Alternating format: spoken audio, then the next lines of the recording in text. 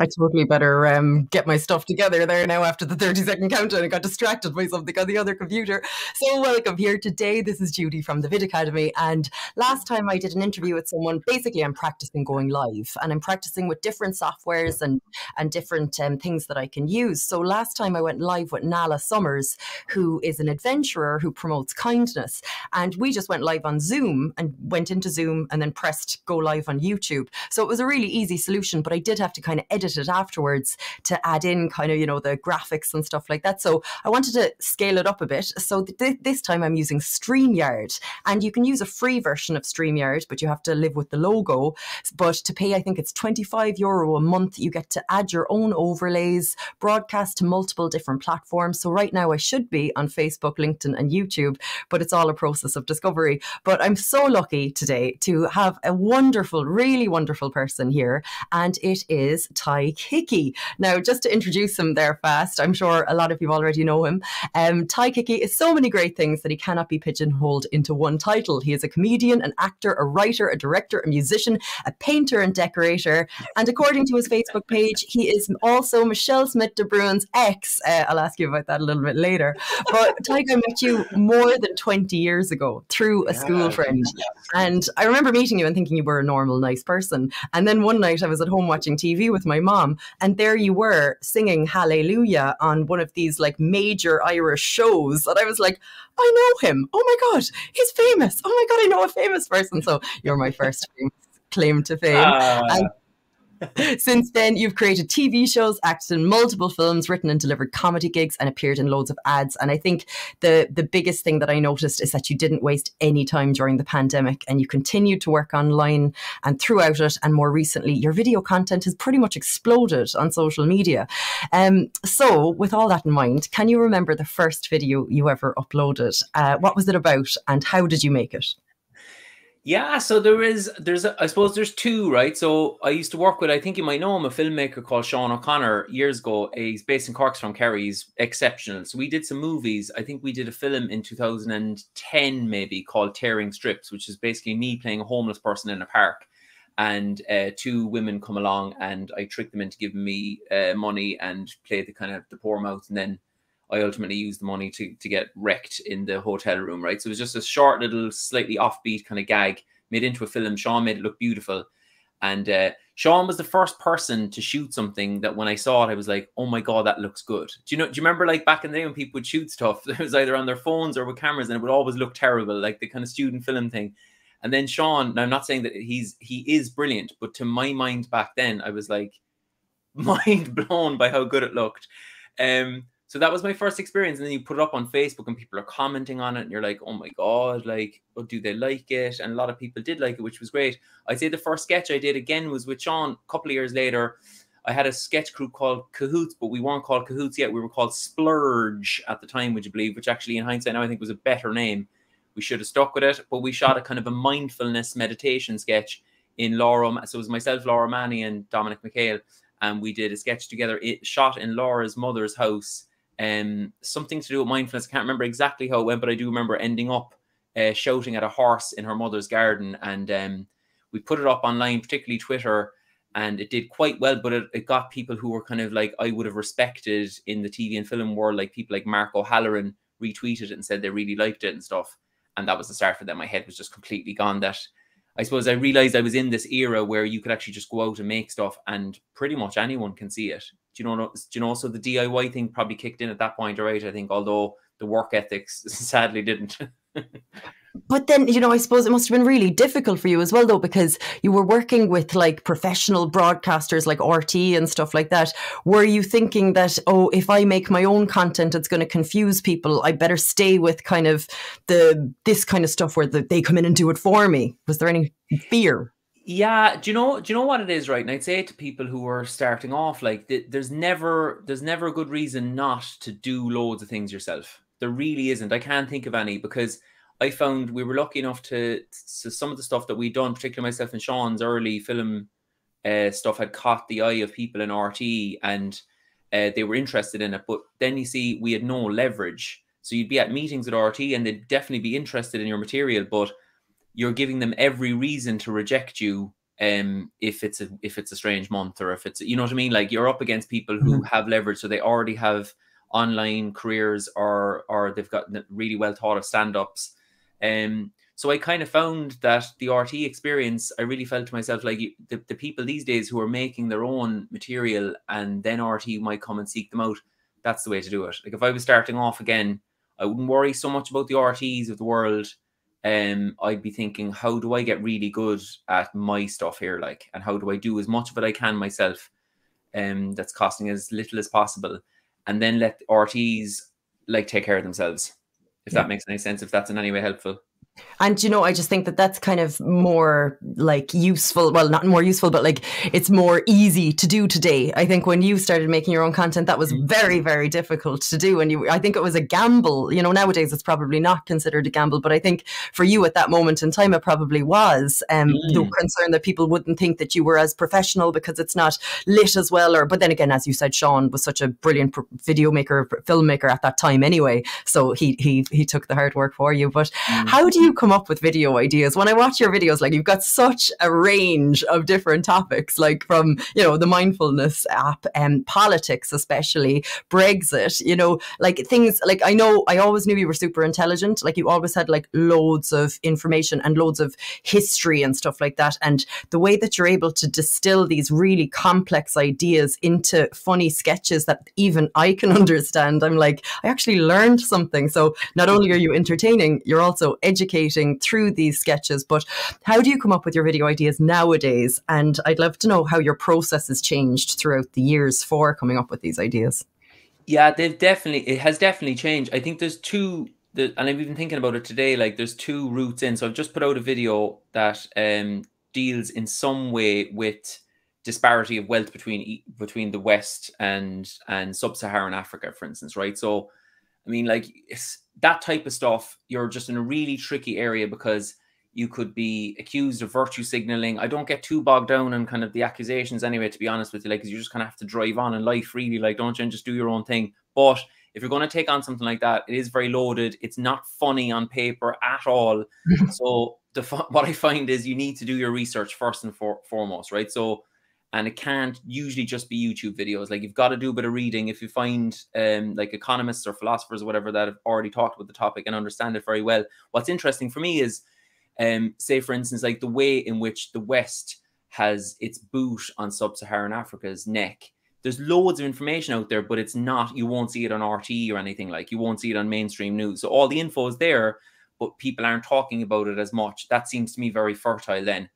Weirdly, I don't know why. I don't really fully know why I'm drawn to these things, except I would like to say, I suppose, usually I do care about the causes as well, like, without making myself out to be some sort of hero. I do honestly give a shit that I'm interested in the area. So if I put that together with the research and try and find, can I somehow make this funny and also distill it into 220? So I mostly do stuff on Twitter as well, which actually has been a godsend, because I'm the type of guy that needs to be reined in constantly, because I'm very prone to just prolonging the gag until it's no longer funny. In 2 minutes 20, if you're going to distill something like, you know, disparity of wealth in sub-Saharan Africa and try and squeeze in a few jokes as well, you're under serious pressure, like, and you got to just kind of move it on. So I suppose, to answer your question, there's kind of two modes for me these days. One, it would be an issue-based thing, and that would be about making the geopolitical story make some sort of sense and have a few gags in it. That process for me would be like 2 or 3 days of research, write a script over the course of a day, hopefully shoot it in the morning and edit it that evening. You could be talking about 5 days, like, for a sketch where, as you know, like, you're not getting paid for that sketch. Like, so you'd want to be looking big picture for this kind of stuff. But thankfully for me, I do end up these days now, I could get work out of a sketch that on paper I didn't get any money for at all. But, like, you know, you're getting more followers and people coming to your gigs. So that's the first one. But then the second one can sometimes just be character driven. So the sketch would begin with the character and what the character is doing in this particular scenario. There, it's usually much easier to write because I don't have to go away and research anything for 3 days. I usually have characters just kind of rolling around my head.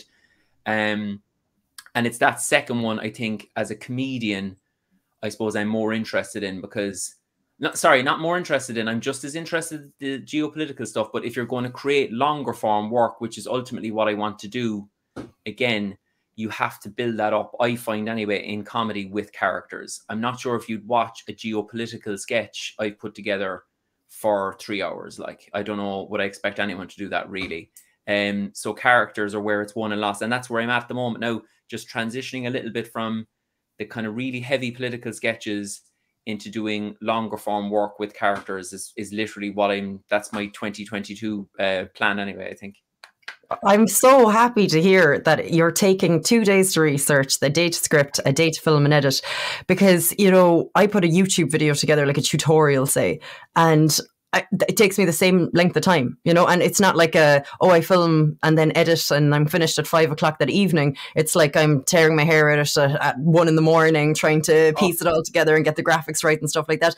And then you see other people's YouTube videos and they're uploading once a week and you're like, why am I slow? Like, what's stopping me from being able to do that? Like, so that's very comforting for me to hear. Well, you're not slow, like that's for sure. You're not. I would say, and from what from what I know of you and your work, you're dedicated, like, and you're trying to make the thing as strong as. And I'm not here to create a puff piece for you. I mean, I can do that off camera, but I think thoroughness is the way to go. Like, so I mean, to in my stuff, for instance, I usually won't sign off on a script unless every line in the script I can argue why it's there. Do you know what I mean? Like, it makes sense to me to be, if there's any line where I'm just that's just filler now, or then obviously I don't know it well enough. And I always kind of play the role of somebody watching it. And would they, if they knew this topic much more than I do, which of course, like most people do, like how would they interrogate what I've done? How would they criticize it? So I try and play that out myself, you know, particularly in the geopolitical stuff, because if you're going to venture in there, you kind of have to do the research. I was going to say you'd have to know your stuff. I don't know my stuff. At the end of the day, I'm a comedian and I'm just fucking reading and watching videos like any other civilian. But I try to do that to the extent where I can kind of back up moving this thing into comedy, I suppose. And it just takes time. Like, I was listening to something the other night, there was someone saying, like, the life-work balance, it's just an illusion. Like, you know, if you're going to do good work, you're going to be like storming into that, and then you're going to look after your kids over here, like, and you'll storm into that for a while. Like, in terms of some sort of metronome balance thing, I think it could be an illusion. It certainly is for me. And I suppose to sum up this long blathering aside, it would be to say that I just want to make strong work, and that usually it just takes as long as it takes. Then, like, if I'm researching and I don't have it and I'm still interested in the topic, I'll go to 3 or 4 days or 5 days or a week, or I'll put it on.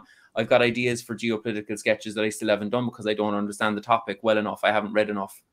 And I can't just sit down reading all week, like, because I have to earn a couple of it as well. So I'll get to it when I get to it, but it's ready when it's ready. Like, definitely, I think, yeah.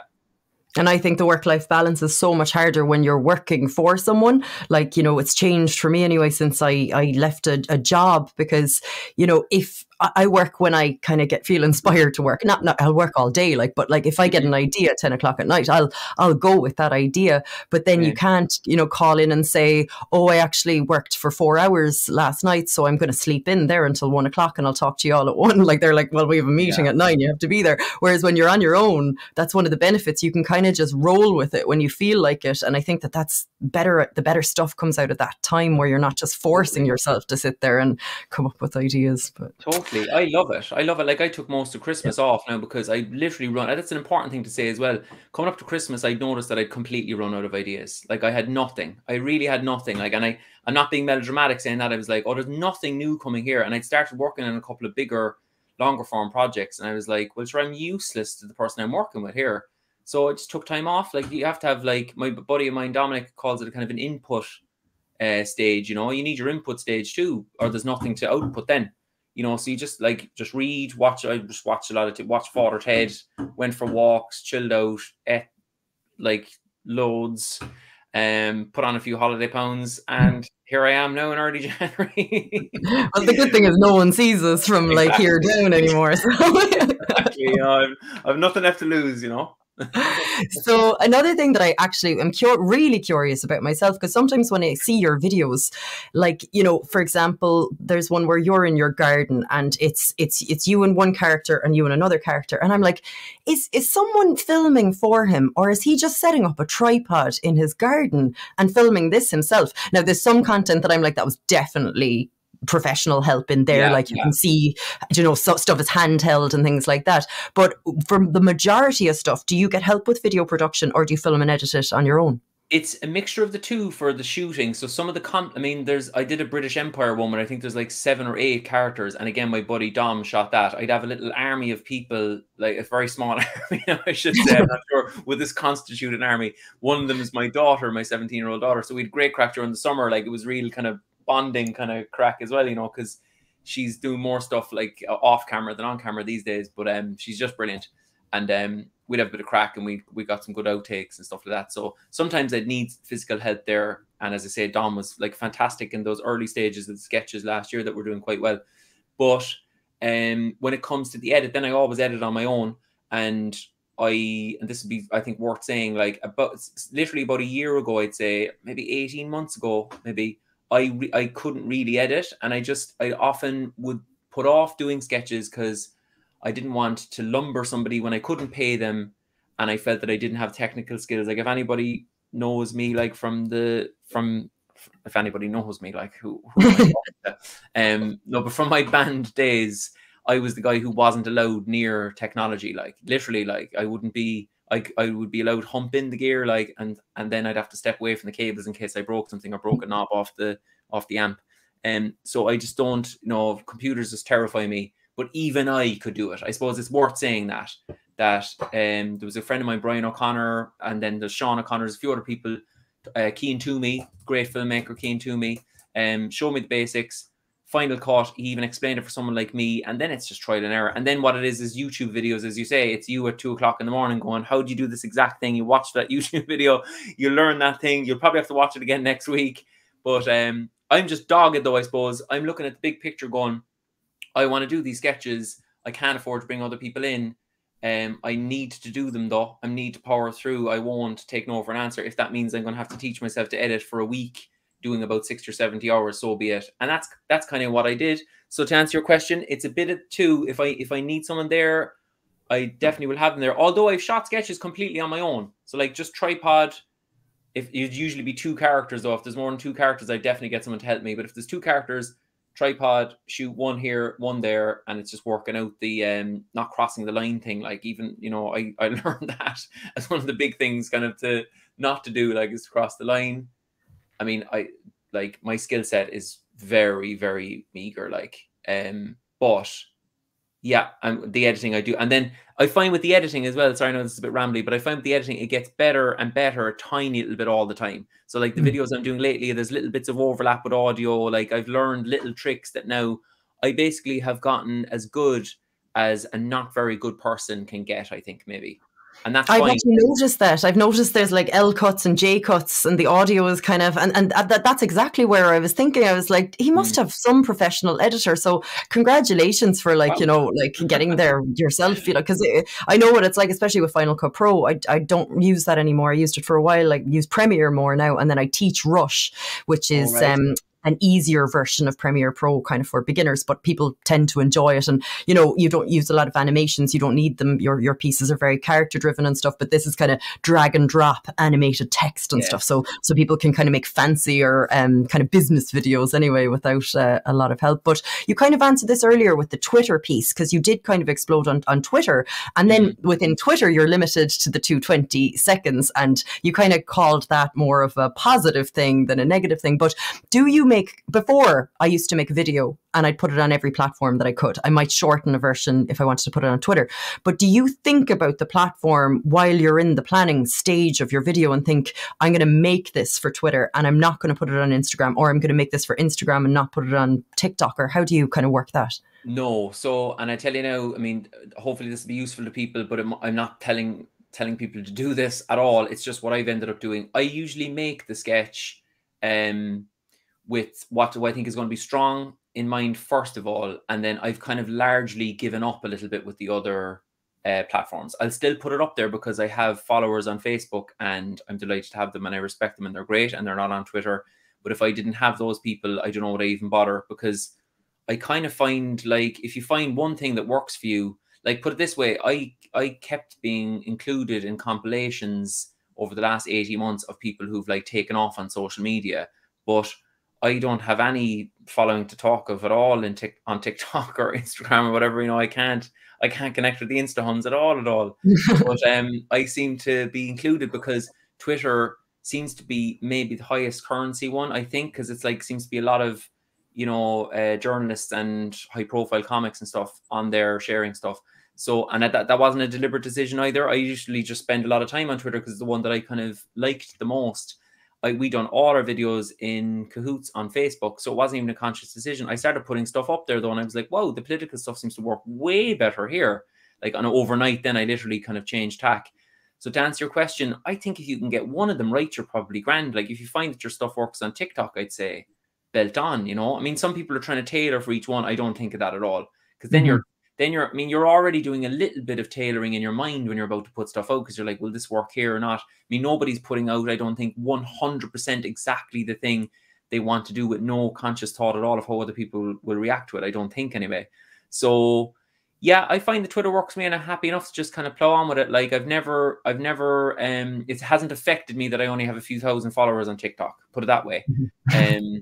But yeah, but the thing about it as well is it is addictive. That's the thing it's worth saying. Like Twitter's been very good to me, but like when a sketch comes out, like I have a sketch out today there now, and I notice like the amount of work I'll do in the morning when the sketch is out, it falls through the ground, like because I'm kind of keeping an eye on it, and somebody high profile shares it. I think it's important to say this stuff actually, like it is a little bit addictive, and it's set up to make you feel like you're doing very well out of it, but you're getting a few extra 100 followers, which is great. But I mean, Twitter getting all the advertising and stuff. So I mean, and sorry to finalize the thing on the 220. Why I think it's great as well is I don't think you should really get into making 8 or 9 minute, because they're movies then. Like if something's got great production values and you're making movies on Twitter for no cash, like, and it's an 8 or 9 minute idea, for me, then you're giving away, I think, too many of hopefully your longer form ideas. So the 220 is fine. The production values, they're not the right home about, but they're good enough. And hopefully that'll be enough to elicit interest from people who might think this guy's worth longer form, a punt on a longer form project, which thankfully is kind of already happening. So right now, are you not monetizing? I don't know if this is a personal question, but are you not able to monetize any content from Twitter? Is it just from people seeing you and then being invited to do gigs in places?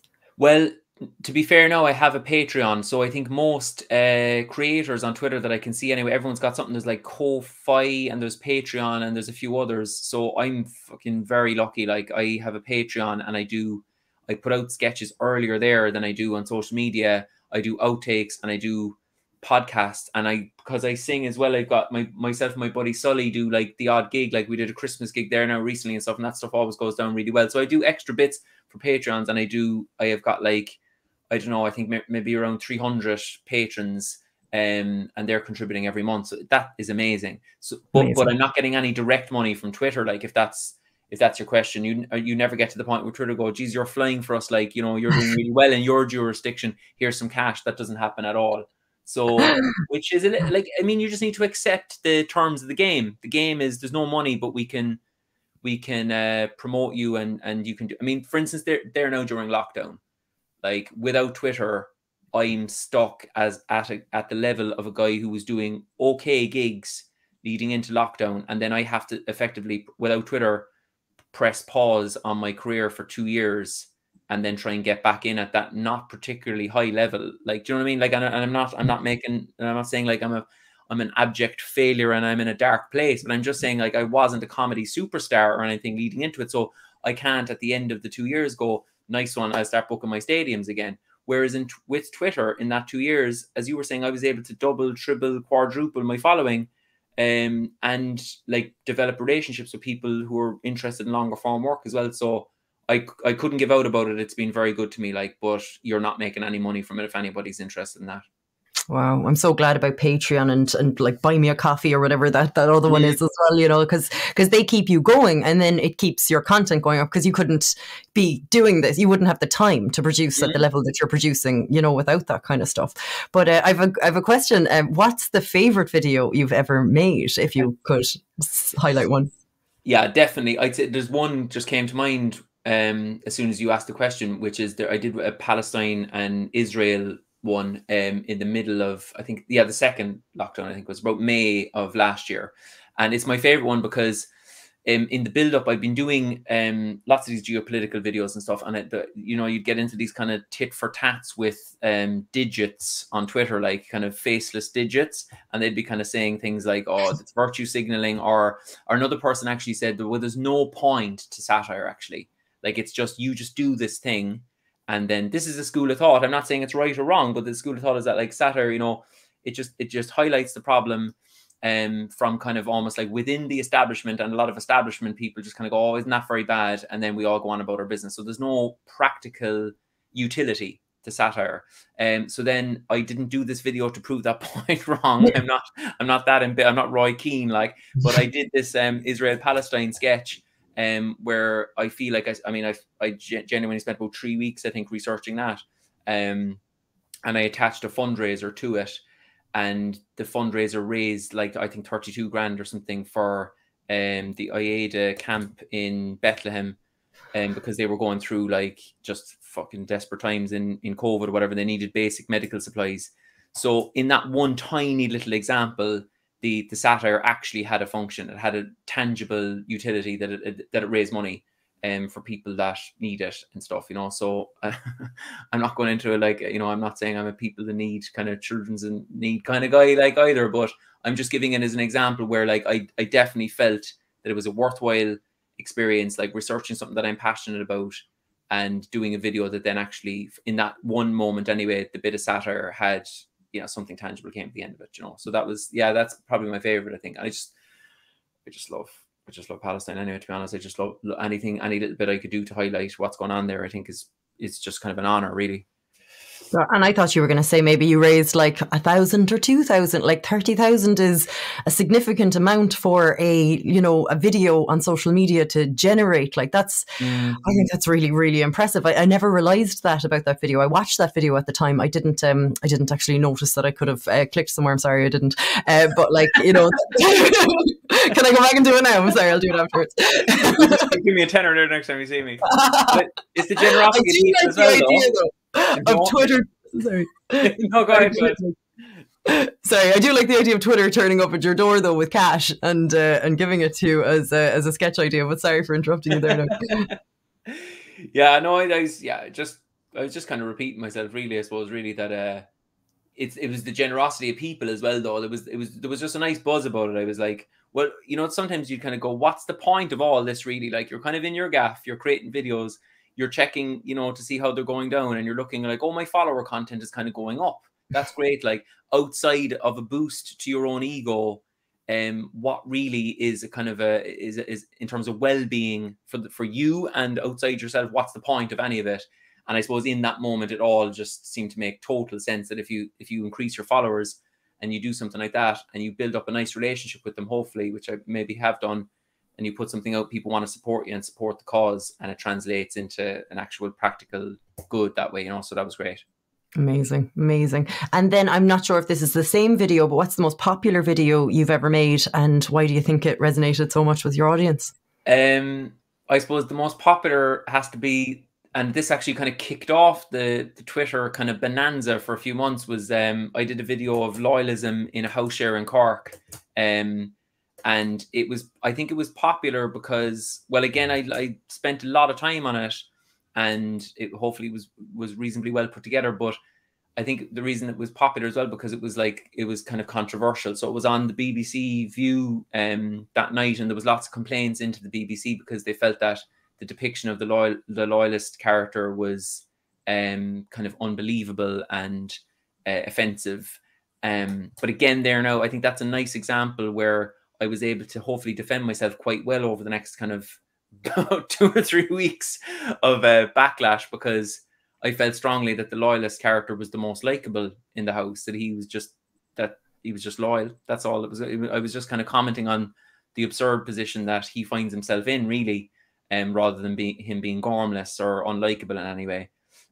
So that, I think that it was comical, because usually I'd be hoping for, if I got like 10 or 20,000 views on a video before that one, I was kind of saying, all right, okay, like we're kind of holding our own here, like, And that morning when I put that video out, I went off to do a voiceover gig, and I came home and I check my little video as I'm having my lunch, and it's usually like, could be, as I say now, 10 or 20,000. You're like, come on the lads.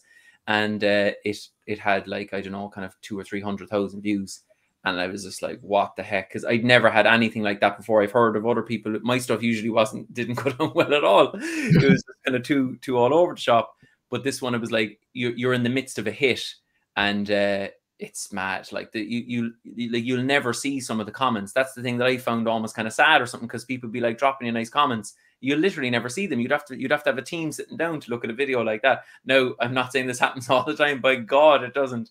But in that particular instance where something's really taken off like this, and again, it's so addictive. Like, it's the dopaminergic rush like you're getting. Is like, oh my God, every time you refresh it, it's new followers and new likes and stuff like that. But yeah, that was the most popular. I don't know, will I ever reach those heights again, to be honest. I think it was like nearly close to 2 million views on Twitter alone, and then lots of others on the other formats as well. So yeah, and a load of death threats as well for thrown into the mix. Well, that's what I'm going to ask about next. But firstly, like, you know, this is the year of the manifestation, Tadhg, and your word is very important. So if you say that you might not ever get those views again, be careful with that, because you definitely will. And I know you will, and 100%. But how do you handle those negative comments? Because that is something that I couldn't do. I don't make any content that is any way controversial. And even if someone kind of, you know, one time when I was presenting years ago now on YouTube for a sports channel, a guy wrote, "She has teeth like a horse and a butterface." And I was like, oh, butterface, like a buttery complexion. And then my friend was like, no, everything is good, but her face. And I was like, that is so mean. But I actually was was able to separate from it, because I was like, that's just about my looks and stuff. So whatever, you know. But if I was to take a stance on something political, and I know now you're not taking a stance on it, but you're producing information that could be conceived to have a stance or something like that, and then people attack you, I don't know how you don't have heart attacks, and you're not like sick, and you're not like replying to those, like, how are you just made that way? I'm not made that way. Like, I mean, I'm not impervious to feeling the usual thing that I mean, I'm a human being at the end of the day, but I suppose it's worth saying that I bring some of it on myself. Insofar as, I mean, I'm not going out deliberately to provoke people. Well, no, sometimes I am, to be honest. I know it's coming, put it that way. I know it's coming. So again, it's like, it's the rules of engagement, isn't it? Like, you know, you have to be a big boy and throw on your big boy pants if you're going to do certain types of material, I find. So I could absolutely stay out of this world and do comedy that I wouldn't maybe feel that I totally believe in, or I'm not that strong, that I'm not that strong at, but I feel like I'm stronger over here, and it's because you're more passionate about it. So then you have to take what's coming. Now, having said all that, there's days where you could be having a little tit for tat with somebody online, and you feel like you're you know, holding your own, or maybe even defeating them in this kind of pseudo intellectual battle, but suddenly you feel drained. It's coming towards the end of the day, and you're like, well, who's won this battle? Like, I'm going around telling people about this little spat that I'm having with this solicitor, and I've given him some information about the Second World War that he didn't appear to know. And then you realize that you've just got lost in your own ego again.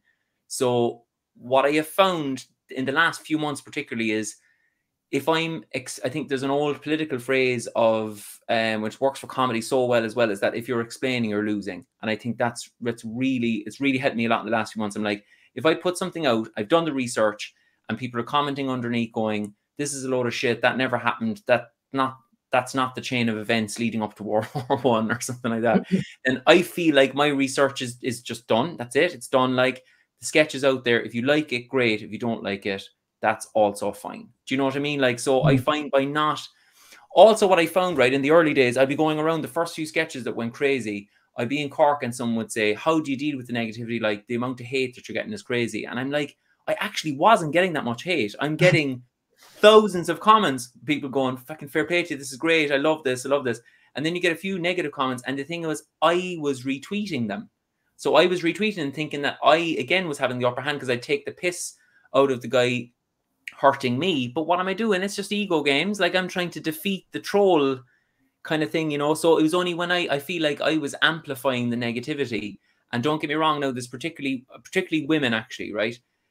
Women online, people of color as well, definitely. And I suppose female people of color are the ones that will feel it the most. But I noticed that the difference between the abuse that I get as a sketch comic, and then women in around my world, in the political kind of sketch comedy stuff and in around my numbers, get heinous abuse online, right? So I'm not saying don't amplify it, but I'm just, for me, as long as I view the trolling to not be personal, if it's not like a personal, which it very rarely is, what usually happens with the Twitter thing is that it's so kind of marinated in ideology that it's not a personal attack. They've like pinpointed me as some sort of left-leaning terrorist apologist, this kind of Shinner plant, and there he is now doing his usual thing. So they're viewing everything I'm doing through that prism. So they're abusing the kind of ideological creation that they've created themselves, not me. So why would you be taking that personally, you know? And why would you be wasting 6 or 7 hours conversing with somebody like that? So long story short, I would leave off an awful lot of it unless somebody is accusing you of doing something that you haven't. If it's slander, I would reply to slander. But otherwise, I would go, look, I'm making my freaking video. Like, if you like it, great. If you don't, you're great. And then there's so many people showing you such good vibes, then like focus on those, I suppose. Having said all that, if a little brawl comes up, I wouldn't be a shrinking violet either. I'd take somebody on if I feel that it would further the conversation, you know. So like, for instance, I'm very passionate about the North, and basically the plight of Northern nationalists to be heard in the South would be like something that I'd be very passionate about. So if there's somebody high profile, given the usual kind of mentality that you get down here, which is basically like telling them to kind of shut up there, like, you know, and sort yourselves out, I will probably get involved in that if I feel I can further it on. But I'm always very conscious of, why am I doing this? Why am I getting involved? If it's ego, is it trying to convince people that I'm smart or that I'm talented or whatever? That should all happen, if it happens at all, in the sketch itself, not in the kind of barroom brawl that happens afterwards. My God, the barroom brawl, that's a great way of putting it. God, like, yeah, I think it's a credit to you. And I think I'm not quick. I am a slow thinker. And I find you are not, Judy. You're very hard on yourself. It takes me a while, you know, to kind of process things and to think about things. So if someone started attacking me on Twitter, I can't even imagine what I'd say. Like, I'd end up anyway looking like the slow one. Whereas I think, I don't know, your brain works at a different RPM. I think that you're quick enough to be able to respond in a way that's not a personal attack on the person or anything like that. And I don't know, every time I've seen it anyway, it always comes across very level-headed, almost like there's someone else outside of you writing it, like that your ego, that you've managed to shut your ego off completely, and it's just like an objective response to the thing, which I think is the best way about it. But have you ever uploaded a video and then pressed upload and then thought, actually, I don't know about this, it might piss people off, or it's not produced well enough or anything like that, and then deleted it? One time in my life, I posted something and I realized that the audio and the visuals were out of sync. I deleted it straight away. No, I have a kind of an attitude where, like, I feel, again, if the research is done, like, I'll give you one example of something I was about to shoot, and then my daughter pulled me aside. Like, my daughter's 17 and she's got so much more sense than I, and she was 16 at the time. She's got so much more sense than I ever would. I was going to do something in around Afghanistan, and there'd been events in Kabul in that week that were, people had lost their life. And my daughter was like, do you know what? I can see what you're trying to do here, and I know you're doing it for the right reasons, but it's so tense right now. I don't know if this will play well that you're doing a video on this, like, and you could be capitalizing on the fact that this story has just erupted now this week. And I actually sat down and thought about it, and I was like, oh yeah, you're right. Like, I wouldn't listen to many people and take their advice directly, like, but my daughter's definitely one of them. But no, other than that, if the research is done, put up the video. I've definitely put stuff up, and I've thought, in hindsight, no, that hasn't worked as well at all, like, and it has actually offended a few people. But I don't like the idea of kind of erasing your history or something. It's kind of like, well, this is the thing I've done now, and it's there as a kind of an indicator of, like, that's one that didn't work out all that well. And I find it's kind of like, just, I have a kind of a warts and all mentality. Like, I think it's because, like, being an alcoholic, you have to do an awful lot of kind of soul searching afterwards when you get into recovery, and there's no real, it doesn't really work for me, I don't think, to kind of paper over cracks and kind of go, can we just eliminate that and that? I have to come more to kind of a mentality of, well, this is all part of who I am. You know what I mean? Some of these things are more beautiful than others. And this over here is really ugly. But like, it is kind of part of the whole makeup that got me to this point. So I don't delete tweets. I don't delete videos. Do I fail insofar as like, did I intend it to be stronger than it is? All the time. I fail all the time. Like, anyone that I think who's anyway decent fails all the time. Like, you know, so to answer your question, no. And I think if you start deleting stuff as well, you're kind of creating that kind of editorial on yourself that way. That's not really what social media is giving us. It's actually an opportunity to kind of do away with that period where you have to go through a broadcaster or a commissioner and get them to say yeah or yes or no, you know. So I'd be telling people, like, power on. Then sit down with all your videos over the course of a month or 6 months, and you're kind of saying, well, if I'm interested in pursuing something, this and this seems to be working very well, like, and this over here, I thought of. See, what happens with me is I find loads of stuff funny, and then I realize that it's just me that thought that was funny after I put the video out. But that's a great, like, if you keep deleting that stuff, the evidence is no longer there. Then the hard evidence is no longer there. So you just, I don't know, would you learn as well if you keep deleting? Yeah, to sum up, warts and all. God, I think that's great advice. And I think I'm going to listen to that myself as well, because, you know, I kind of transitioned from video into a professional job for a few years there. And it all became about being professional. And I kind of went through my Facebook at the start of the job and kind of deleted all the pictures that I had with dreadlocks and kind of all that side of myself. So I'd just be this polished version of myself. But since leaving kind of that professional job, now I'm like, I have the opportunity now to be myself. I'm not sure almost how to do that yet, how to like, you know, make that step, because like, yeah, I think I was watching a video yesterday and they were talking about boundaries. There's some things that you never, ever bring up or include, but then you have to kind of be yourself as well, but you kind of have to work that out. But I think I'm going to rewatch exactly that, your answer there about not deleting content, because I think that is actually very, very helpful advice for a lot of people. And then just a couple of more now, Tadhg, because I don't want to keep you for your whole lunch break. But what are some of the biggest lessons about creating videos that you've learned over the past few years, whether planning, filming or editing? I'd say the number one thing there, right, is to do what you think is funny. So I definitely wasted a lot of time. I suppose it's all kind of grades, isn't it? Like, I mean, people might think that I was early on, I'd be like, do my own thing completely. And I kind of was, but I always had one eye on, oh, would this land? Like, would people like that? And when you go through a process with RT, and I'm trying to be as grateful as I can, because I'm delighted for the early opportunities that I got with RT, but it was also pretty shit. Like, to be honest, you know, and you're spat out just as you're kind of getting going, and they do take the edge off a lot of the kind of ideas that you think are strong. It's a mixed bag, but the RT experience definitely taught me that I had spent too much time thinking about what RT would like, or what the average person watching RT2 would enjoy. It's good to think of your audience, but if that kind of thinking is too upfront, if it's dominating at the start, then you won't actually get to reify the idea that has gotten you interested in the first place, I suppose. That's the best advice I could give anyone. Like, I sat down in lockdown, the very first lockdown, and I thought to myself, well, you know, the gigs are all cancelled now. It kind of feels like the world is kind of burning. I can't actually do anything from my home at the moment. So I'm not bringing up another fundraiser. I'm liable to turn into Bono here, but I did a little fundraiser. So that was good for my karma, like, and my own sense of like, okay, I'm just doing something here with this kind of video thing for PA House. And then that was done. And there's just this chasm of time opening up in front of you. And I thought to myself, do now the exact thing that you always wanted to do. Like, write the thing that you always wanted to do. It's not particularly controversial or anything. It's just, it was more political. It was more the comedy that I wanted to do.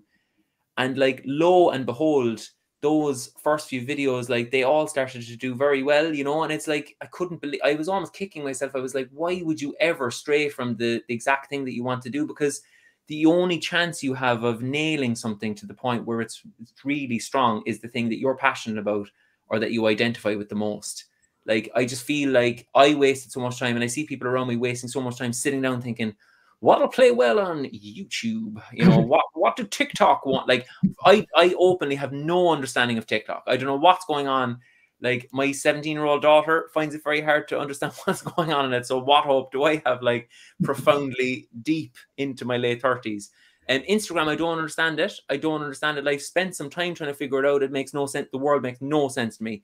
Twitter, for all its problems, makes perfect sense to me. Like it just works. So do the thing that you want to do and forget. There's no commissioners knocking on the door just yet anyway, guys, like for most people. So don't be thinking about them. They'll think about you when you perfect the thing that you're strong. And it's like the old cliche in storytelling, write what you know. Don't write a sketch that you saw this other guy doing, and like, oh, that did quite well. Now if I do something about cats, or if I do a silly voice here, or no, do the thing that you think is funny, and the audience will give it back to you like tenfold. And if that doesn't work, just make a video about cats. It'll probably go viral. Silly voices are very funny. I've done many a silly voice myself, but not that many cats. I'm going to throw a bigger question at you, Tadhg, and I'm sorry if you don't have the answer or if it's too hard to answer, because it's the most difficult question that anyone could ever answer. But like, and I love asking people this, but what do you think your purpose is? Maybe just in general, and maybe it's a career purpose or purpose in life. And I know it's a bit woo-woo, but like, have you kind of managed to define that? Because I haven't.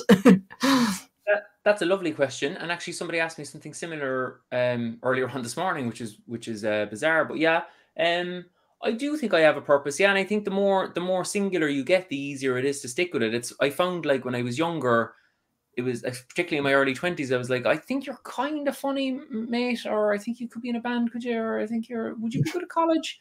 Like, and my head just seemed to be like very busy, whereas these days I kind of feel like I suppose there's something twofold going on. The comedy, and I've definitely found this in the last like couple of years, where some of the sketches do very well, and you get messages from people saying that it helped them. They connected with it in some way. It either brightened their day, or it helped to sort of, for instance, with Northern Nationalists, and I don't ever want to speak for them, whatever, but there is like it's a complete blackout of understanding in the South about Northern Nationalists. So like, I've definitely, when I went up to Belfast a few times last year, people would say, oh, just nice one for throwing that out online. It just meant a lot that people in the South, more people might get a sense of this or that or whatever. So that's obvious then, isn't it? Like, your purpose is to be the jester or the clown or whatever, who's able to hopefully at times hold a mirror up to nature and make people laugh, and they'll enjoy their day on the way. And that's all I want to do. I want to do that as well as I can possibly do it. You know, so I don't want to be on particular radio shows, or I don't want to be on, it has to be this, or I have to earn this amount of money at that time. And I'm not saying that being a hero, but that wouldn't be the thing that would motivate me at all. It never has. But it's like finding the thing that you're strong at and surviving. So like, I had a life-threatening illness in terms of alcoholism. Like, you know, there's no understanding of it in Ireland at all, really, but it's not like I drank too much and I need to stop drinking because I couldn't make it to work. It was like an absolute existential battle to not die. And the fact that I didn't, I feel like, okay, that's brilliant. I'm really grateful that happened. So what I need to do now is keep myself in good enough form. First of all, that's the first challenge. And then I would say pursue the thing that you feel that maybe deep down inside you were probably born to do. Do that as well as you can, because it seems to be helping other people. And if you're not helping other people, like, you're kind of lost anyway. So yeah, I actually feel like for years, I haven't woken up and thought, what am I supposed to be doing? I haven't felt that way for years, although I did feel it every day for kind of maybe 32 or 3 years. Like, but I think when it does click in, it's certainly a nice feeling that if I was doing comedy work, hopefully longer form stuff, a lot of live stuff and some online stuff as well, helping people along the way, and being there for some young drunk or drug addict who'd be confused as to whether he can have any kind of a life that would be enjoyable after they stop. If I could do all that until I die, great. Do you know, there's nothing else really. Amazing. My mum became an addiction counsellor when I was like 12 years old, and I remember like she collected me from like Irish college, and she was like, but how do you really feel? And I was like, oh my God, what? Who are you? And then the rest of my life became, how do I feel, and looking deep within, and who am I, and all this kind of stuff. So I'm recovering from that. But no, it was great though. Yes. made me question things, and it made me feel okay to have deep conversations with people off the cuff as well. You know, like there's no question anyone could ask me that I'd be like, or you know, I'd be like, interesting. I've never, and it makes you analyze yourself as well. And I think even when I'm watching TikToks, like you know, I kind of stop and go, why am I scrolling through this so fast? I'm lucky to have this ability to stop and go, why do I like that? And then I kind of pause on it or take a screenshot. And I'm like, what do I like about that? And I really try and get into it with myself and stuff. But the purpose thing, I think, is a challenge even for me. And you know, I went back to a real job, and that's when I started to feel very low. I started to feel really depressed, and I started to lose all sense of kind of purpose. And and it wasn't the job, it wasn't nothing to do with the place that I worked or anything like that. But since leaving and having my freedom back, I've dropped salary for sure, but it's all become so exciting again. It's all become like, I don't know what's going to happen tomorrow. I text you on Twitter. Sorry, I'm such a boomer. I text you on Twitter. I send you a tweet. And it was like, do you want to do an interview with me? And you were like, yeah. And then I get to do that, you know, and I'm doing something exciting later today, and tomorrow's going to be exciting. And, you know, I have it back, and I didn't know if I was going to get it back. And I'm just so grateful that I have it, and to be able to have this chat with you as well today. So, but what was the point of the, you know, say if it was the full-time job, like what was the point of that? And I'm certainly not judging people because we all do it, but like, is the point to make more money, like so that you'd be little bit more comfortable in your house, like, because that seems to be what it's like. You can go on more holidays but be in this job that you're not interested in. I would find that very tough. And I suppose I've done the thing now where I've done the thing that I wanted to do with drinking the hell out of it at the same time as well, but doing the thing I wanted to do for years, knowing like back in the day there was no money really coming from it at all because I couldn't get my shit together to have like regular income at all, but still sticking with it then. So now the fact that there is some amount of money, like not, you know, I'm not buying Ferraris or anything, but I can get by now with it. It's just such a bonus then. Do you know what I mean? Like, and it's, but you'd want some staying power, as you know, though. Like people say to me all the time, you know, when you meet people on the street and they say like, fair play to you for sticking with it. I always think that's so funny, as if I had all these other, like, you know, medicine degrees, like, you know, to back me up, that I stuck with comedy. Like, you know, sure, it's the only thing that I could fucking do. Amazing. And tell me, what is next for Tadhg? What's on your, actually, and you were talking about it earlier, I think you had a mention to the bigger goal. And so what's next, firstly in the medium term or short term, and then what is that bigger goal? Yeah, so there's a few, like, I mean, I keep talking about this longer form thing. I'm actually annoying myself with that phrase now, but basically, like, you know, I don't want to, nothing wrong with it, but I don't want to make just sketches for like the next 5 years, for instance. Do you know what I mean? So the sketches I always want to do some of them, but I want them to take like a backseat for a while as the longer form stuff takes form. So like I've done a one-man show about my alcoholism, which is why I talk so openly about it. It's called In One Out the Other. I've done it like because of lockdown.